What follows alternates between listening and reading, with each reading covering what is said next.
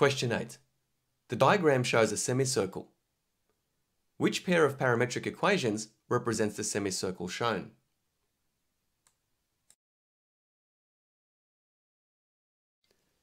The radius of the semicircle equals 1 unit. The domain is x greater than or equal to 2 and less than or equal to 4, and the range is y greater than or equal to 1 and less than or equal to 2. And that can be seen by observing the coordinates of certain key points on the diagram.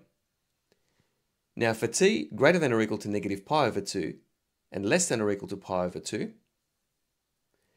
cos of t is greater than or equal to 0 and less than or equal to 1, and sine of t is greater than or equal to negative 1 and less than or equal to 1.